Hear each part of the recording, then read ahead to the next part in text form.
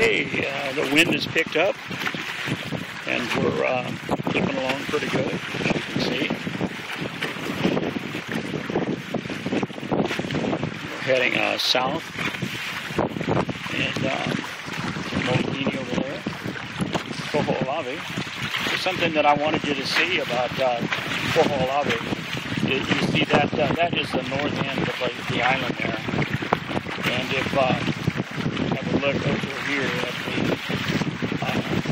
south end, you'll notice how abruptly it drops off there. And if you look back at Molokini, you'll see the same kind of even though the south end of Molokini, that's more like a horseshoe, but that the north end slopes off a bit, and it does the south end drops off quite steeply. But that, to me, indicates that at one time there were some pretty big waves coming through here, which makes me concerned when I hear about earthquakes and stuff like that in South America and all. You'll notice at the front of my left arm there, the wind is blowing pretty good.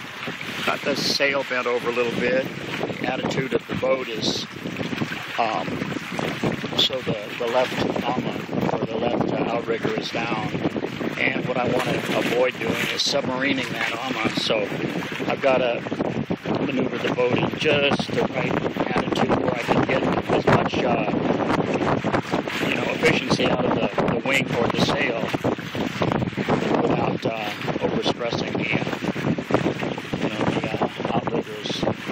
Anyway, what I plan to do is make a turn here, so it's getting a little bit rough here. I'm going to reef in the sail.